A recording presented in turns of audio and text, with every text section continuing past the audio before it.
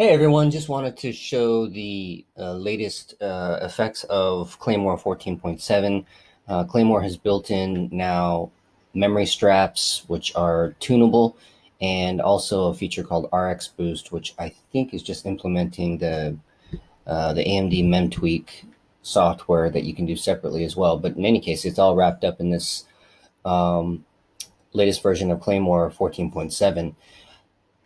This is for a Vega 56, and you can see I'm getting about 44 mega hash per second, which is a bump up from 41 and a half, simply by using the strap and the RX Boost flag. So the straps, I found the best straps to be strap number 3. Above that, it just doesn't go much above 44. And then RX Boost 30.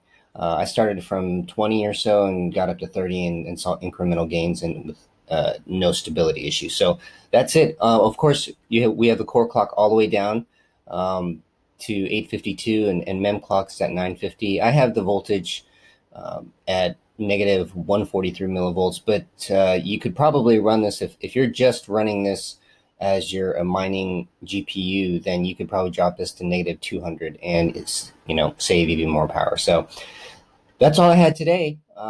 Pretty cool. The Vega 56 now up to 44 mega hash per second.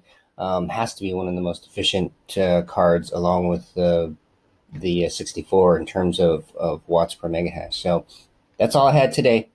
Happy mining.